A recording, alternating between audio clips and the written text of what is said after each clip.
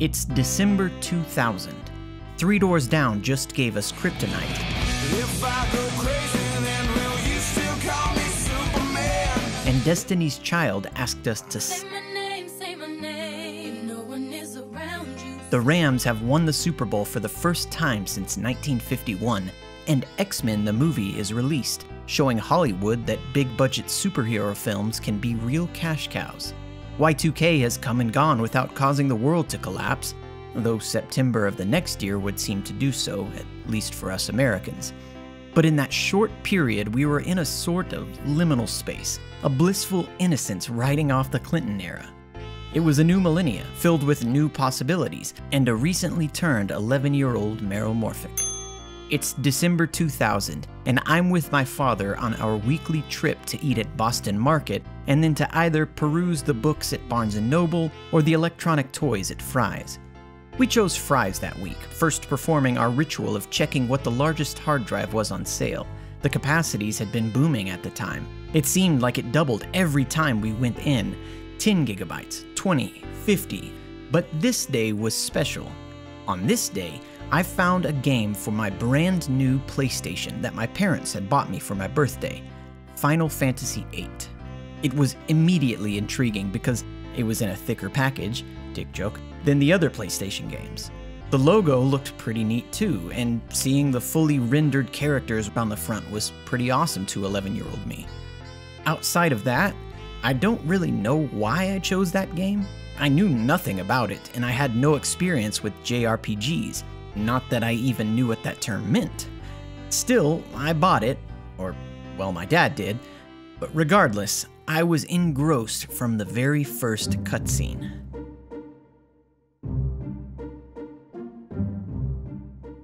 It's March 2001, over 3 months later, and I'm still playing this game and combing through every detail of the guidebook that I bought with it.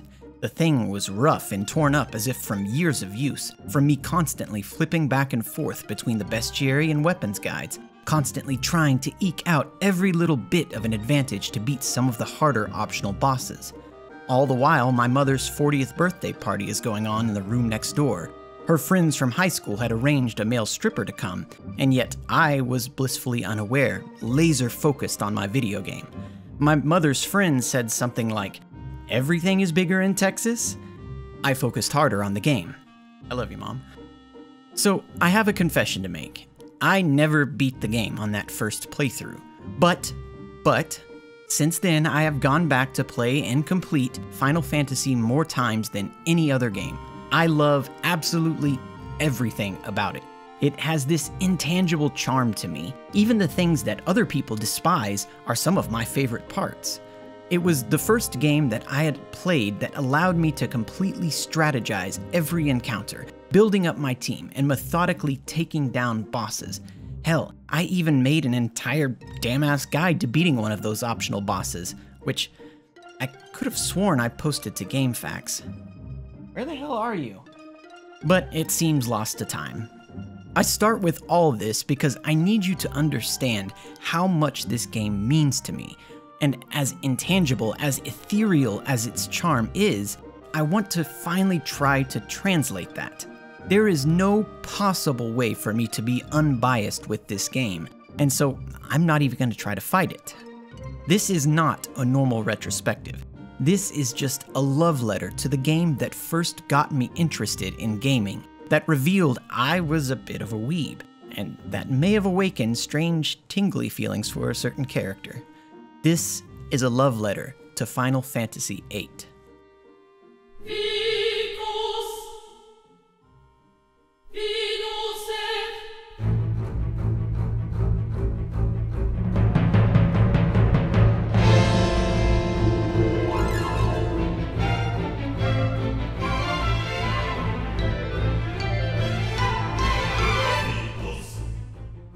Now, before we go any further, I need to make a second confession.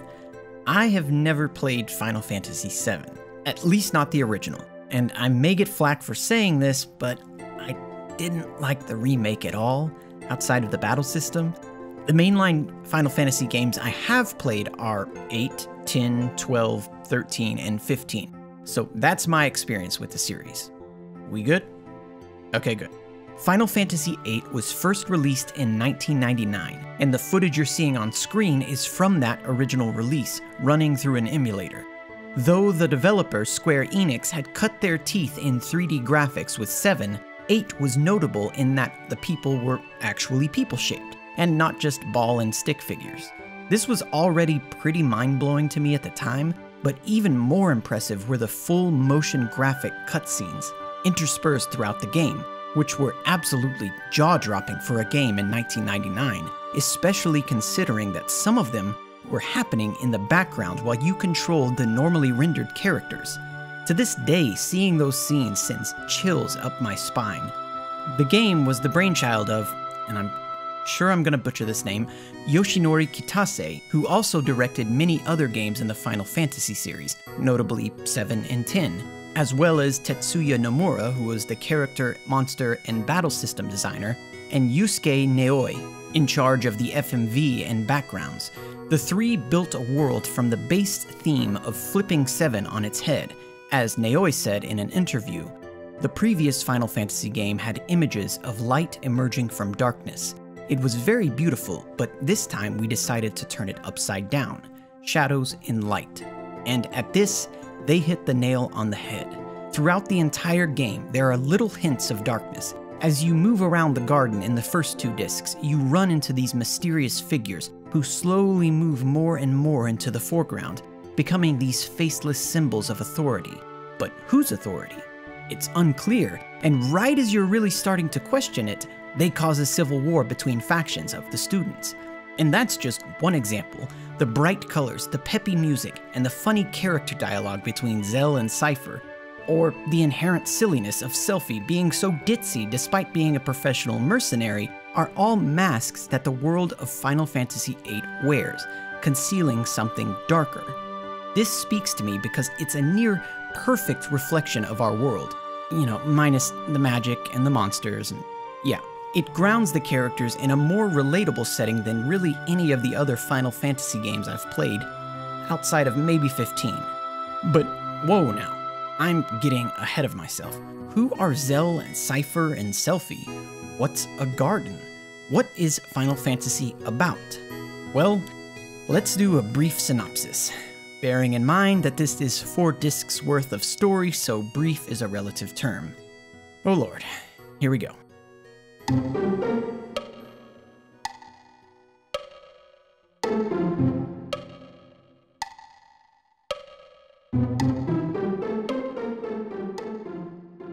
You play as Squall, a lonely, brooding, hot boy anime man who just wants to be left to his own devices. The game begins on a cutscene showing a duel between Squall and his arch-nemesis, Cypher, who gets a strike on our boy, leaving a scar between his eyes. They each carry a gun blade. It's like a gun with a blade, completely impractical, yet totally awesome. Squall is a young mercenary in training for an organization called SEED. SEED operates throughout the world, taking on missions and training students in gardens, these giant school complexes. The game follows Squall's development as he first graduates the SEED exam by helping to liberate the nation of Dalit from the Galbadians, another nation hell-bent on world domination. Throughout the story, Squall gains companions, and the story becomes just as much theirs as it is his, each one being fleshed out dynamic characters. The first of which is Squall's instructor, Quistis, who accompanies him on a makeup exam that he missed because of the duel with Cypher. Here, Squall gets his first, or if you're attentive, third, GF. Guardian forces are basically friendly monsters that you can assign, or junction, to your characters. They can be summoned in a battle to attack the enemy, but have tons of other uses that we'll get into later. You get a bunch of these Guardian forces throughout the game, either by fighting them directly or by drawing them from other enemies. Quistis is only a year older than Squall, but is clearly much wiser than he is. She sees right through Squall's brooding bad boy act and constantly shows it by literally finishing his sentences before he can. Next is Zell, who can be summed up in a single word: volatile. He is extremely loyal, but press the right buttons and he flies off in a rage, which Cypher does constantly. The fourth member is Selphie. We first meet her on Squall's seed exam, where she joins the party after Cypher goes off by himself. Selphie is a walking contradiction. She is a mercenary in training, yet she is also clumsy and completely innocent. She's deadly, but more likely to hug you than hit you. After passing the exam, Squall and the other newly promoted seeds are treated to a celebration ball, where we meet the 5th member of Squall Team 6, Rinoa. She is the main love interest in the game, and she immediately has Squall's number, just like Quistis, constantly teasing him, prying his feelings out, even if it's just an angry reaction. There's this half-hearted attempt at a love triangle here with Cypher, but it never really materializes, and it's always clear that Rinoa and Squall are going to end up together, so I'm just gonna ignore it. As quickly as it began, the dance ends, and Squall is on his first seed mission to help a small resistance movement liberate the nation of Timber from Galbadian control.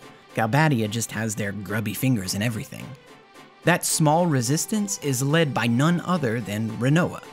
During their mission, there's this awesome FMV sequence with our characters running across a moving train, and then a section that I failed so many times as a child, I still have PTSD from it and save scum like crazy when I get there. Side note, there are a lot of trains in this game. Seriously, if that Tumblr blog rating Marvel movies by the number of trains in them did the same thing with the Final Fantasy series, 8 would be at the tippy top. Seriously, even one of the Guardian Forces is a train. But the plan, which was to capture the Galbadian president, goes tits up when it's revealed that the president on the train was actually a body double monster. They defeat it, but now Galbadia is in on what's going on. It's revealed here that the reason G-Bads wanted Dalit, the place you freed in the seed exam, was to get access to their communications tower. Apparently, long-range radio broadcasts haven't been a thing for nearly 20 years in this world, and so they revived the tower to send out an important message. That message was to announce the new Galbadian ambassador, the real power behind the government, the sorceress Edea and her knight, Cypher. After failing to stop the broadcast and being brushed aside in their first encounter with Edea, Squall's crew are forced to flee Timber for Galbadia Garden, which is supposedly unaffiliated with the country of its namesake. There, they are immediately drafted into a mission to assassinate sorceress Edea. It is here that we meet the final member of the squad, Irvine Kineas. He is a sniper, supposedly a lone wolf character, but is, in reality, much more outgoing than Squall and generally nicer than Zell.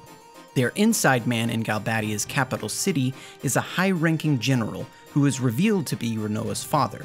Some hijinks occur. Rinoa gets temporarily captured. Irvine's sniper shot is deflected by a barrier sorceress Edea puts up at the last second, and so Squall is forced to rush in and attack her head-on. They do battle, but Edea is ultimately victorious, and before leaving, she shoots an icicle through Squall's shoulder. Cue the end of Disc 1. Oh Christ, there are 3 more of these to cover? Okay, so Laguna from the dream sequences. Shit, I forgot to mention the dream sequences. This shit is all falling apart. So a few times throughout the game, Squall and the others randomly pass out, and they wake up as other people. Laguna, Kyros, and Ward. They aren't really controlling these people, they just witness the events and are able to read the thoughts of the people they're inhabiting. Don't worry if you're confused, that's natural. Give it about 5 minutes for me to explain, and if your confusion still hasn't gone down, cast Isuna.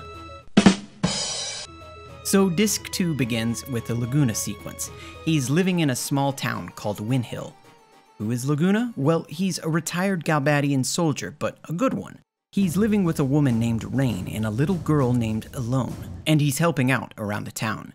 Remember those names. Squall and the gang eventually wake up, finding themselves in a Galbadian prison, with Squall being tortured by Cypher, asking what Seed's true purpose is.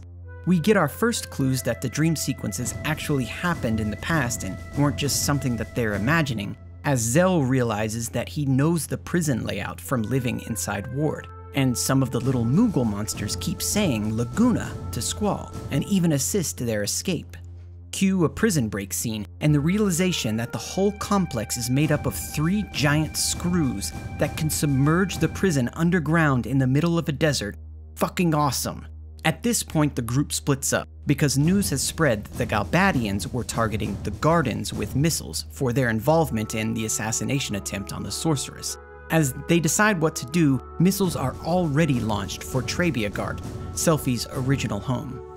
Selphie goes on a mission to shut down the missile base to prevent the strikes, while Squall leads a team to Balam Garden, their home, to evacuate. Selphie is successful in destroying the base, but it appears that her team is killed in the explosion. Squall's team, on the other hand, what's that? You hear that? The plot is going off the rails!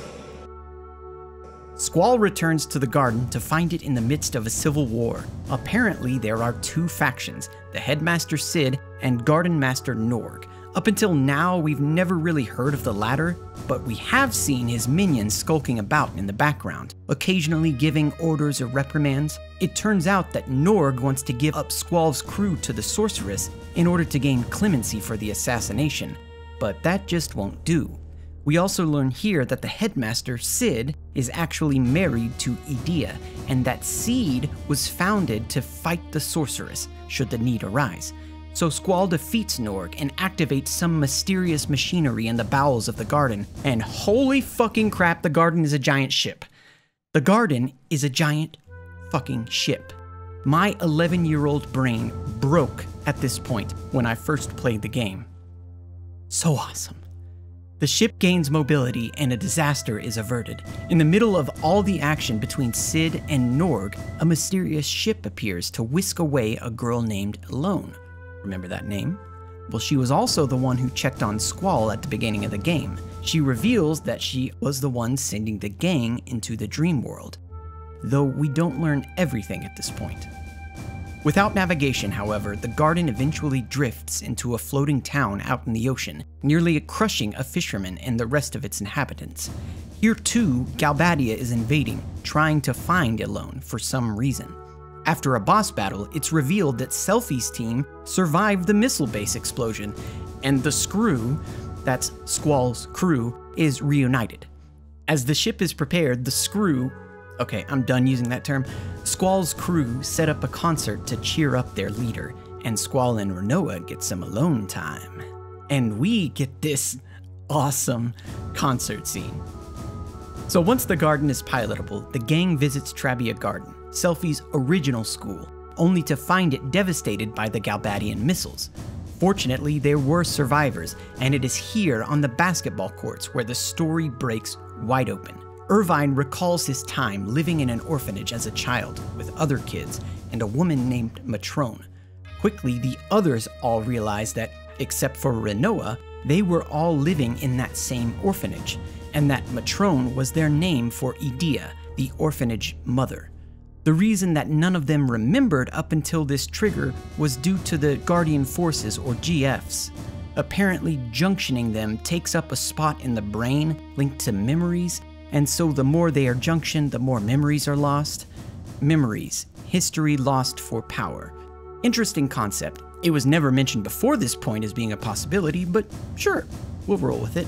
After the epiphany, the team decides to visit the orphanage, but are thwarted by the also mobile Galbadia Garden. It's a ship too. A standoff begins above the forest on the Sintra continent between two floating behemoths. A huge battle between the mobile gardens ensues, and Squall and Renoa take the fight to Galbadia Garden and face off with Sorceress Idea and Cypher for a second time. This time, though, they are victorious. Idea is defeated, and suddenly has an abrupt personality change. Odd that. Meanwhile, Renoa is in a trance. She moves around like a puppet, revives Cypher, and then goes into a coma. Weird. Thus ends Disc 2. Okay, let's pick up the pace a bit. Disc 3 is centered around finding a way to revive Renoa. Another major plot point is revealed here, probably the biggest one. Idea was not acting on her own accord, but was in fact being possessed by another sorceress from the future, Ultimecia, the ultimate big bad of the game. Idea tells Squall that Alone may be able to help Renoa wake up, but upon finding the ship that she escaped on, Squall finds out that Alone escaped on another ship bound for the nation of Esthar.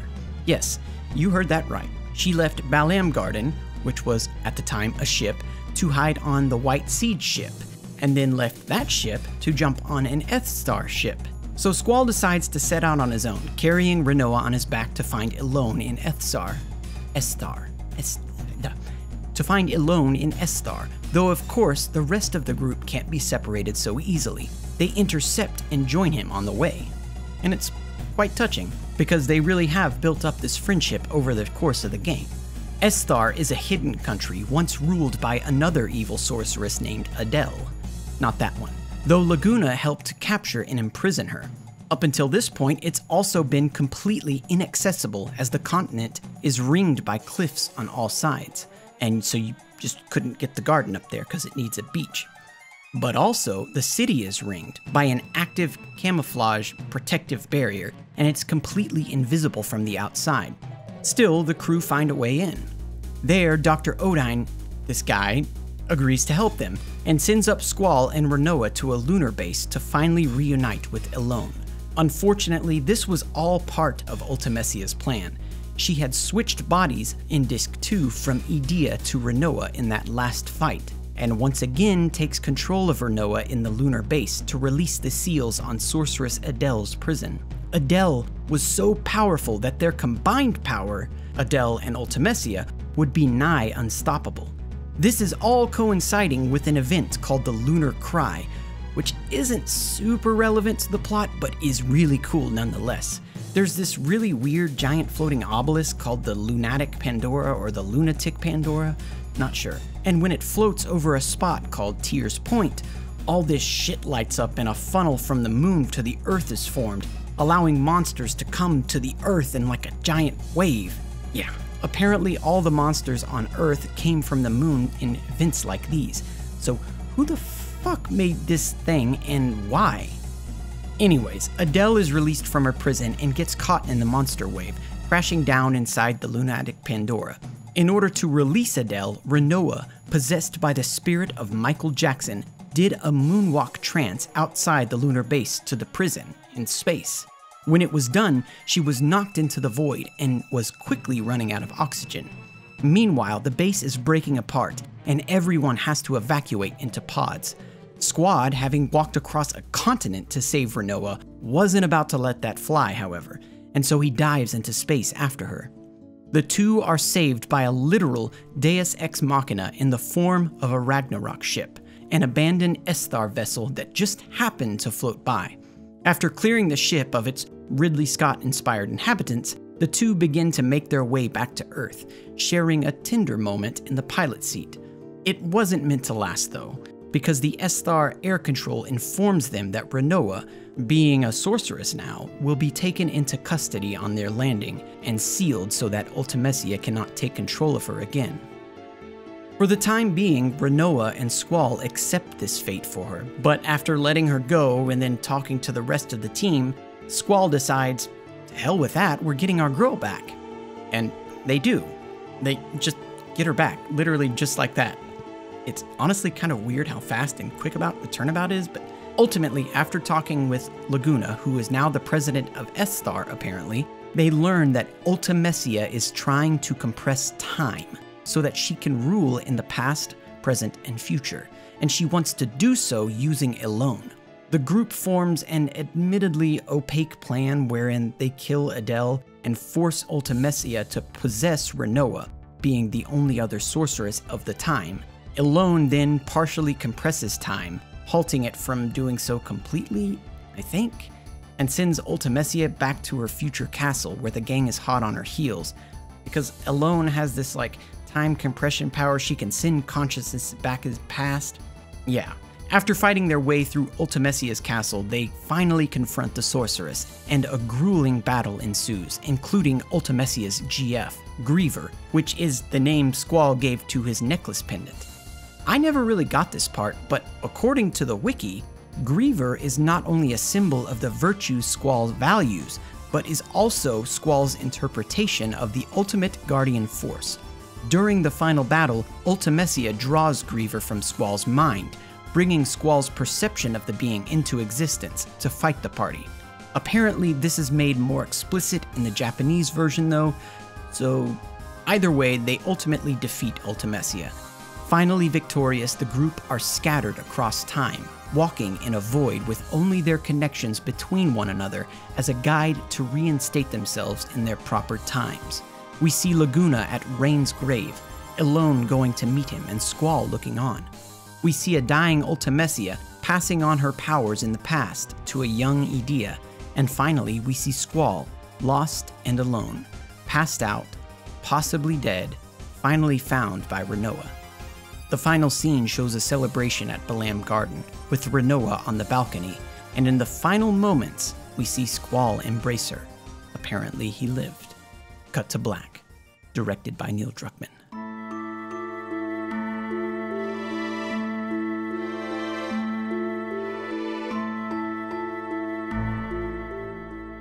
So, what did all this mean? The story, while all over the place at times, does successfully, in my opinion, tackle a lot of different topics. That's one thing I love about this game. The other is that humanity is dripping from every character. There's so much pathos and love between all of them by the end that you can't help but root for them to succeed, and to do so together. So many nice details and themes, so much to discuss, so I think I'll just point out some of the greatest hits. Like Squall learning to accept that he needs others.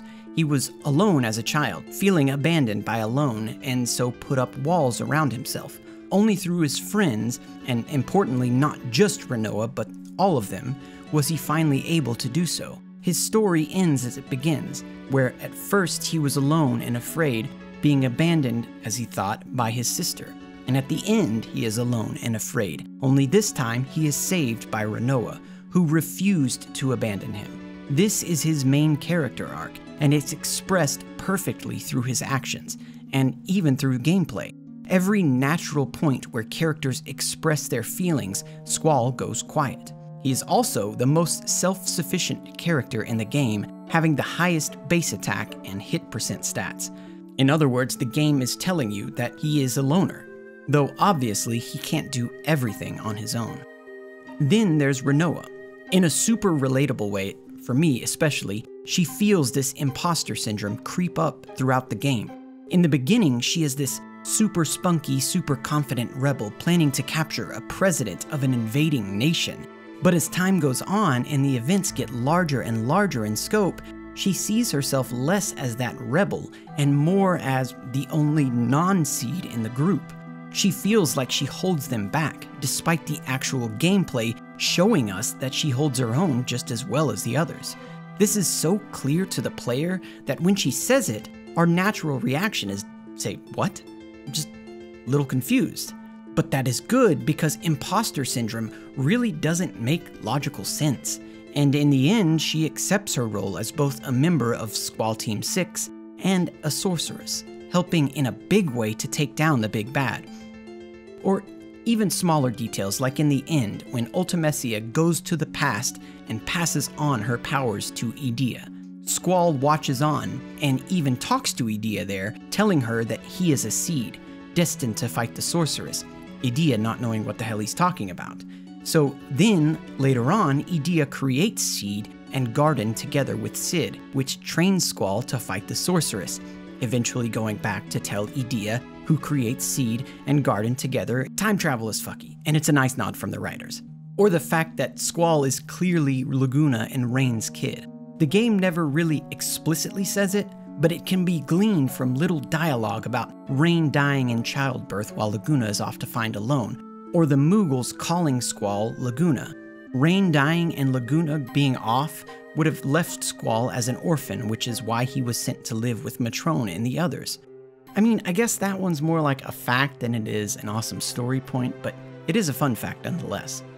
There's just so much to love, so much to unpack with this story and its characters. The female characters, holy cow. They made young me realize that playing as a girl in a game was okay, and even cool. That was a big revelation for 11-year-old me. Interestingly, despite being made to look more realistic, even accounting for graphics, the women here aren't really hypersexualized like some characters in some other games. Quistis is absolutely amazing. Her ability to completely see through Squall from the very beginning is disarming. It's a nice touch where the game sort of pokes fun at itself for playing this very stereotypical stoic main protagonist. Her very presence makes early Squall feel like a better character. Not only that, she is really powerful in the gameplay with her mini blue magic limit breaks, some of which can insta-kill any non-boss combatants. The world itself is filled with secrets and intrigue. Throughout the game, you hear of sorceresses, run across ancient relics, and a huge unexplained crater in the north.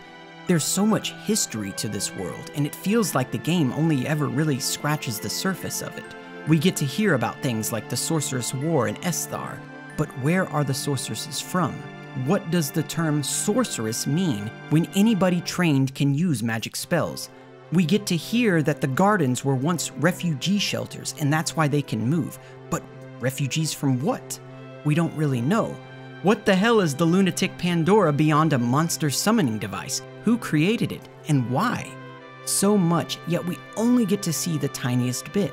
But that's actually great for world building. It gives us a reason to go scour the continents for secrets, to find crazy powers or GF allies, or find that tiny scrap. It gives us a reason to explore. I know this isn't technically an open world game, it's an overworld with levels built in, but I still feel like this was my first open world experience, since it's so huge and full of mystery. Sorceresses, magic, space stations, hot boys and hot girls, flying fortresses doing battle, time travel. The game has all the action and show-stopping elements, but it also has heart, its seriousness and humanity. Final Fantasy VIII's story has a lot to offer, and these are the reasons that it stands above the others in my book.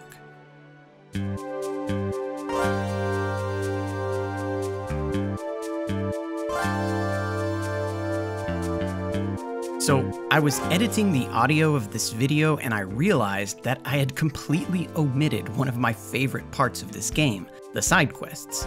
If you've ever played a Final Fantasy game, you know that the story generally has a lull point, and you're given somehow a means to travel around the world completing side quests that were previously unavailable. The cool thing about Final Fantasy VIII is that there are actually many points where this happens. When you get the mobile garden up and running throughout Disc 2 and 3, and when you get the Ragnarok ship later in Disc 3 and 4. The garden allows you some freedom, but you still can't access areas that don't have a beach, because it can't fly high enough to scale cliffs, I guess. The Ragnarok fixes this.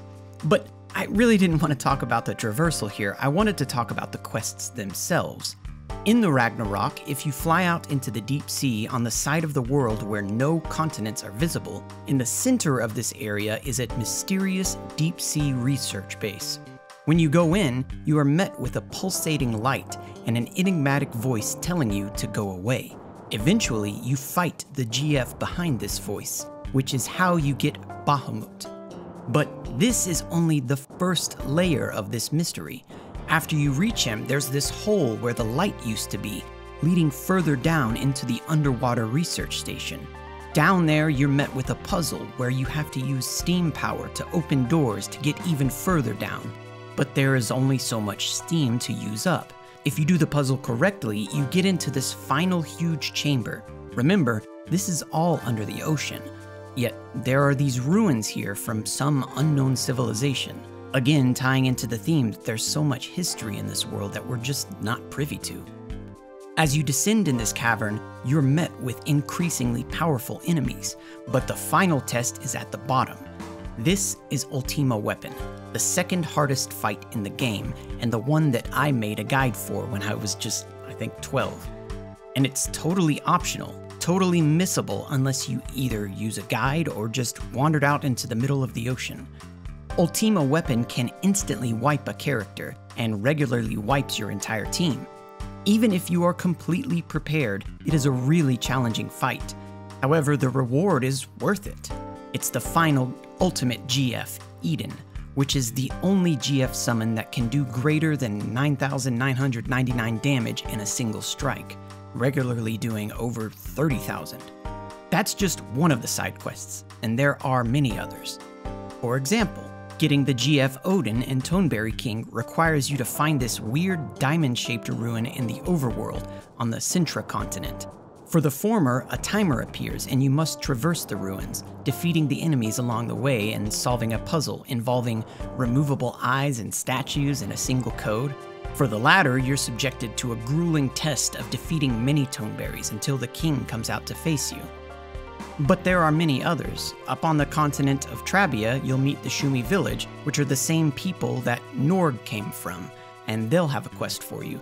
Or randomly in battles, you'll see a UFO take away the enemy, and eventually you find the crashed UFO and the alien that inhabited it. But the final side quest in the game has to be my favorite, and it really offers no reward outside knowing that you completed it.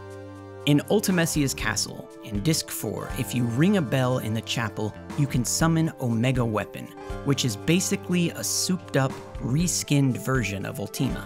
Only this dude can wipe your entire party in a single blow if you aren't careful. I adore the challenge that this fight poses, and the real fun, outside of actually beating it, is the preparation that is required, at least for me. The meticulous stat min-maxing, junctioning, weapon upgrading, etc., that all leads to it. It's so amazing, and I honestly can't believe I forgot to talk about this at first, but anyway, moving on.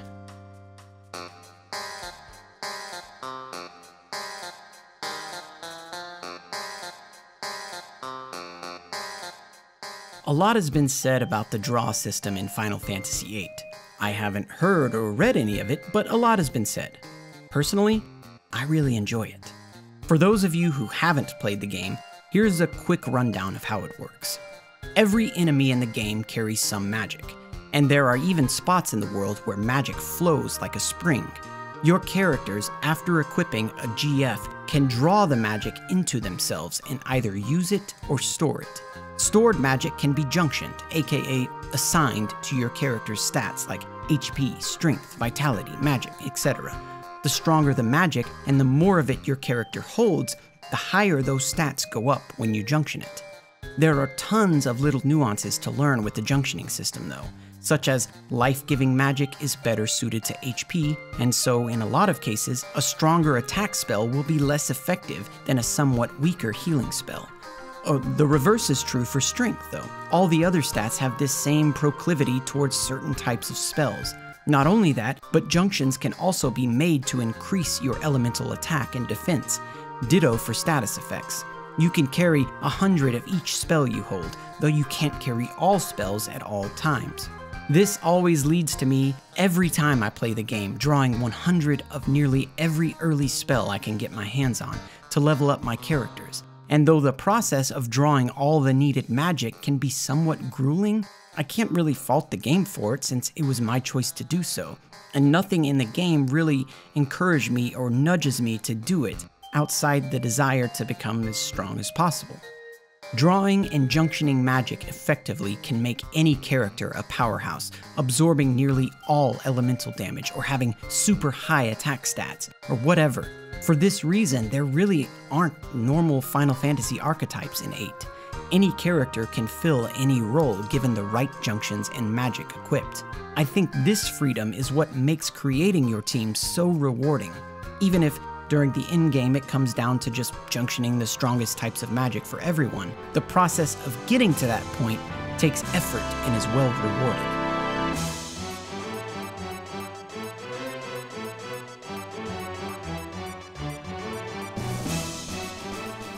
Weapons are leveled up in a way which may seem familiar now, but was not normal at the time for Final Fantasy.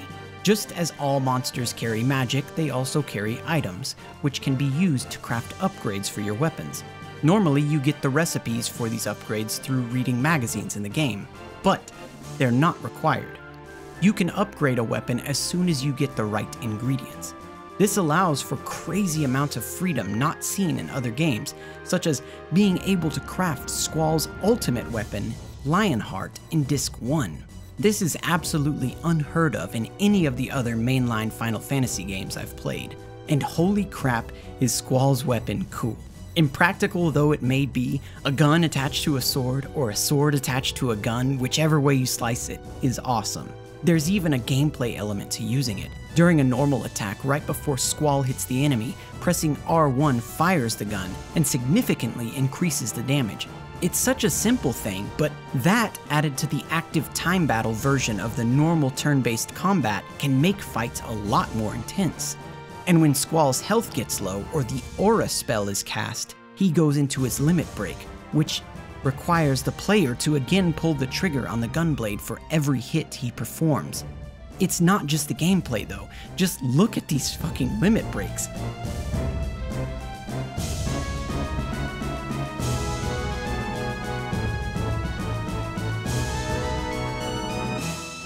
God damn, I love this game.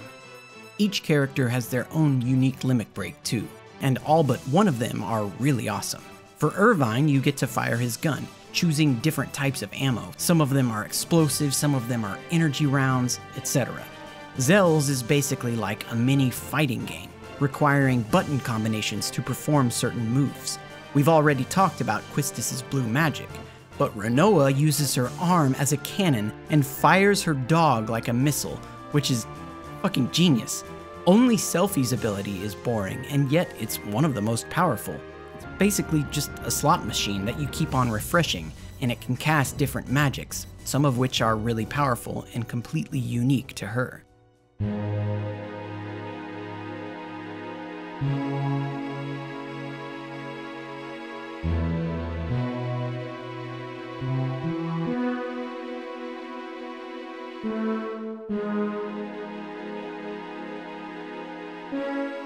So I had to put in a little section here to showcase some of the GF summons in this game because, wow, they are absolutely stunning. There isn't a single weak one in the bunch. Ifrit rides a giant flaming meteor high in the air and then does a back-breaking move to punch it back down on the enemy. The brothers play a game of rock, paper, scissors to see which one gets launched up at the enemy, with the loser sobbing as he's flying up. Shiva. Oh, Shiva. She made me feel some feelings as a young 11-year-old. She shoots up from the ground in this icicle, breaks it apart, and sends shards hurtling at the enemy. Bahamut, a mainstay in the Final Fantasy series, is an awesome, dark dragon shown flying just under the clouds, barely peeking through, and then unleashes his ultimate mega flare down on the enemy. They're just so well animated and done with such clear love for these characters that it's a joy to summon them every time. But there's a lot more to the GF than just their summon attacks though. Each one learns different types of abilities, and when junctioned to a character, allows the character to use said abilities. Certain abilities are unique to certain GFs, which can be used to make the character they're junctioned to even more like a certain archetype, like an attack or defense, mage or healer, whatever. There's more to it even than that, but I'll leave it there for now.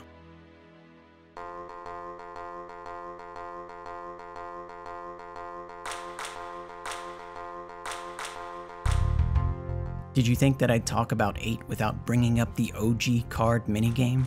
Triple Triad was Gwent before Gwent was a twinkle in the eyes of CD Projekt. I have spent at least as much time playing this card game as I have playing the entire rest of the game, because it's just so fucking genius. And it's even integrated into the main game in some really cool ways. So basic rundown of the game. You start with a board with 9 spaces for cards to be placed.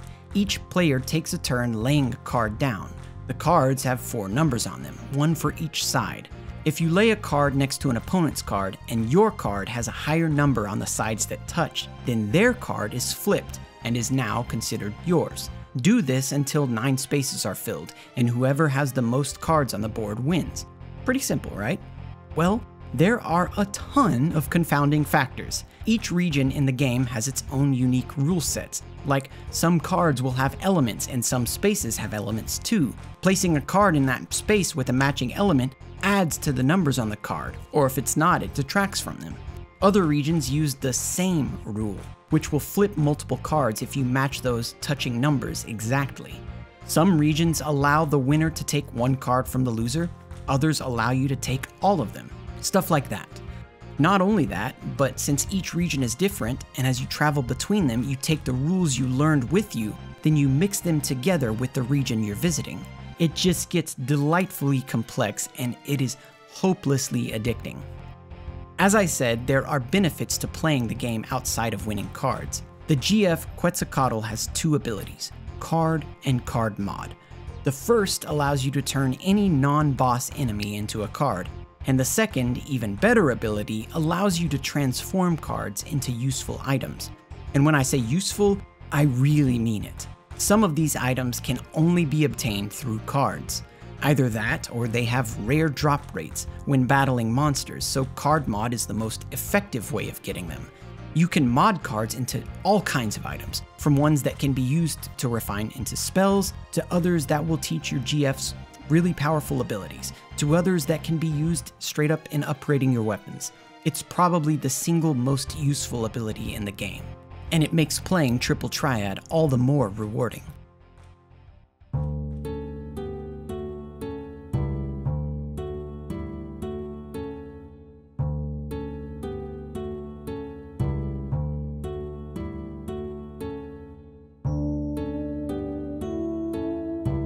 The music in this game plays in my dreams, in my random thoughts throughout the day. It's been 20 years since I first heard this soundtrack, and it's still stuck in my head. I've been playing it in the background of this video, so maybe it'll be stuck in yours now too. I've heard the remastered versions of these songs, and while they're good, there's this charm to the heavily compressed, synthesized versions from the original. Kind of in the same way that 8-bit music has its own charm, leading musicians to create new works in that genre. The card game tune and the battle music especially slap, and give an awesome added layer of tension to these moments. The slower songs, like the one you can hear in the concert on disc 2, are heart-wrenching, even with because of Kenny G-styled synthesized saxophone.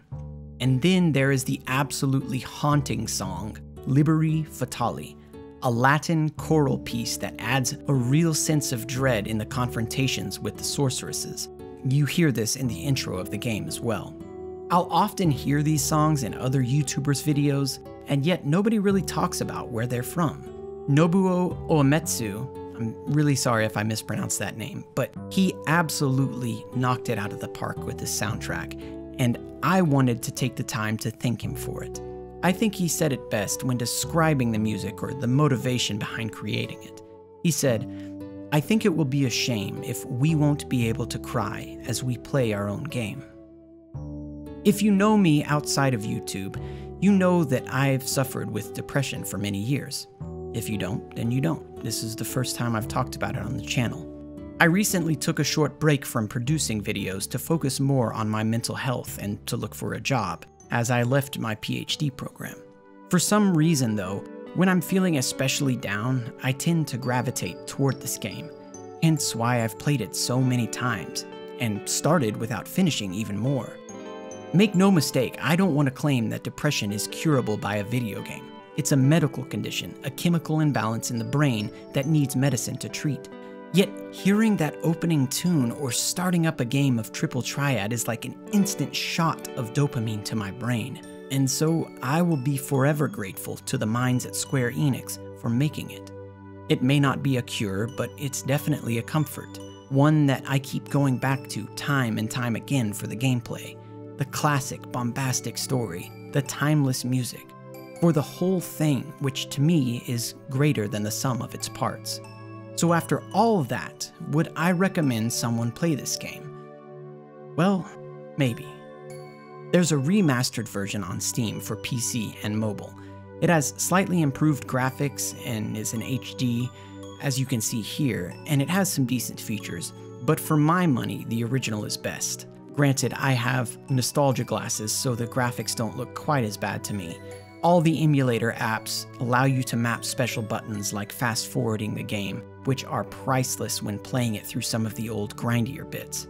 Definitely give it a try if you haven't played it. If you can get past the outdated look, there's a lot to like, and a lot of love put into the world by its creators. So thank you for watching my video. I really appreciate that I'm able to do these, and more thankful that people actually like to watch them. That's absolutely wild to me in a way I don't think I could ever accurately express.